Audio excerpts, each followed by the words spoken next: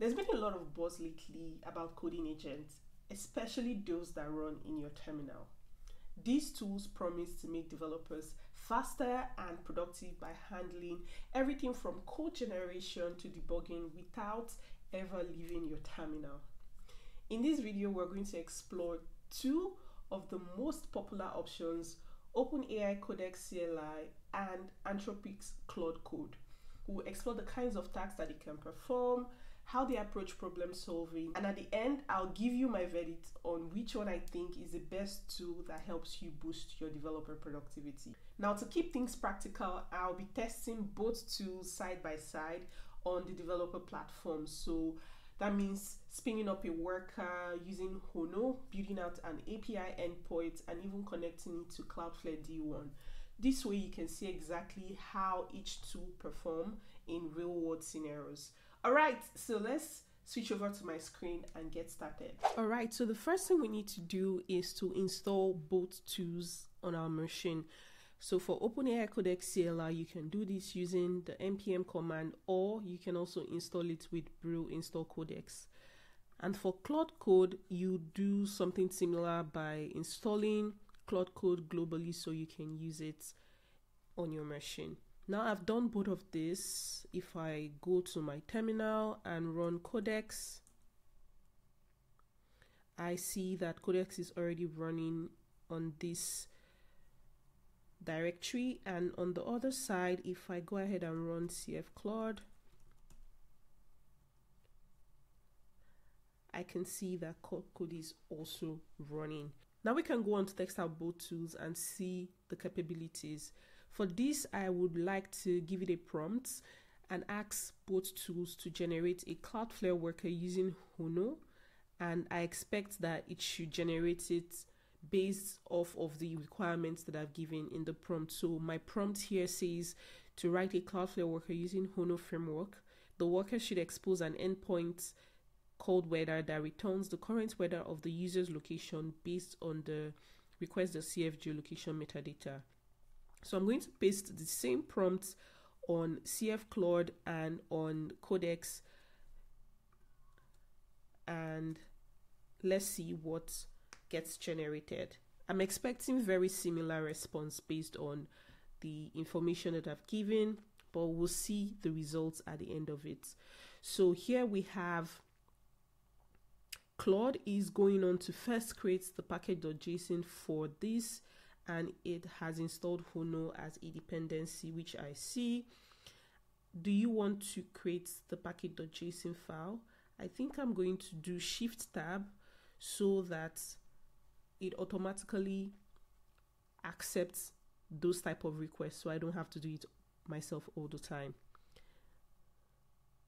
Great. And then I see for OpenAI Codex, we already have a few things generated. So it went ahead to scaffold the worker and also added the configuration file in the workspace. I can preview the worker before accepting it, just so that I'm sure that it's doing exactly what I expect it to do. Right here, I have a worker that's importing Hono from Hono. That's great. I also have it specifying the route weather, which is great. I see it's using the request.cf object to check the current user's location, and then using that information, it's getting the weather details of the specific user.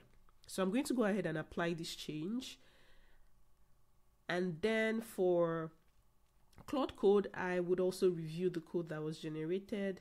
Seems like he wrote 130 lines in the index.ts file, which is interesting, but it's not.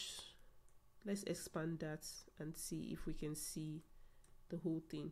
Okay. So I see it's gone ahead to create a TypeScript config file. So the difference that I see already from both is for Claude Code went ahead to define types for the application. Also, I see that it's added an extra route at the home before going ahead to add the weather routes, but it does very similar things. So the code for Claude looks more extensive than the code from Codex. But let me apply both and then we can actually run it to see the implementation details. Nice. So Codex is done. It's giving me a rundown of what it did. So it added a Hono-based Cloudflare worker with the weather endpoints and shows me how it works and how to actually install it. So let's go ahead and install it. So first we need to npm install. You know what? Let's go ahead and open up this in our editor just so that we see the files that was created. So I see the index.ts file. Great. I see a package.json file, and it only has the dependency Hono and nothing else in it. And I see this, so I need to explicitly tell it to add the scripts for me. Here I would expect that it would do that automatically, but it did not. So let's do that. So that's one extra step that I have to do. Can you add scripts for this project? npm scripts. Meanwhile, let's check on Claude Code and see what was generated. Great. So Claude is done, and it's also giving me a rundown of what was generated, and I need to install the dependencies and then run npm run dev.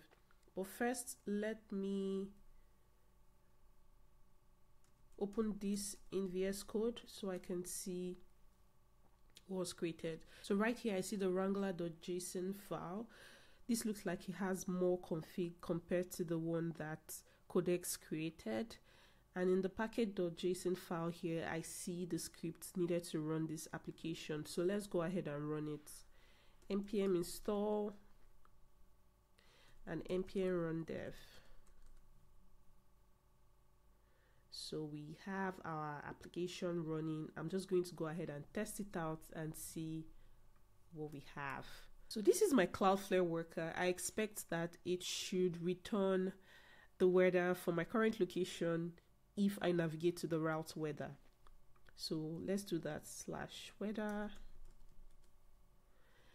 And I see exactly that information. I see my latitude, longitude, the city where I'm from, where I'm in, and some weather information. That looks great. This is from Claude Code. Now let's test out the code Codex generated. So I'll go ahead and apply this change. So now I can run npm install and then npm run dev. I see some extra things are missing. It looks like it did not add the Wrangler dependency for this project, which is something that is required to run the Wrangler dev command. I would have to tell you to do that. You ensure Wrangler is stored in the project. Great, so now I have Wrangler installed. I'm going to run this again. So npm run dev, and let's try out our application. So app running on localhost 8787, and when I go to /weather, notice the difference that here we don't have the home route. We don't have anything there. It's basically for not found. So when I go to /weather, I see that it's working. I can see the current weather of my location. This is great. So based on my trial of both tools and also testing them side by side with the same prompts, I didn't change anything in the prompts that I gave to OpenAI versus the one that I gave to Claude Code. I find that Claude Code has more context and it knows exactly what to do compared to OpenAI Codex. I might be wrong, and this could just be for the specific use case or demo that I've shown, but I want to believe that you can add a bit more context. For example, I know that with OpenAI Codex, you can create an agent.md file for instructions for Codex specifically related to creating a Cloudflare worker project. Otherwise, I could also create the project from scratch, and then it knows exactly what to do because it already has context as to this. It's working in a Cloudflare worker directory already. I could have one-shot this example if I gave him more context, right? But the fact that I have to go in and reiterate my prompt a few times wasn't a nice experience. So for this round, I'll give it to Claude Code because I was able to get even more details in my code. For example, it went on to define types for me without me asking it to do that. It also added the index routes information there about the projects, even without me specifying that in my prompt. So yeah, that's basically it for this video. The idea was to show you side by side the comparison of OpenAI Codex and Claude Code. I believe they are both great tools that can help you boost your productivity as a developer, or if you're looking to pick which one to go for, maybe this video would help you make that decision. Thank you so much for watching this video, and I'll see you in the next one.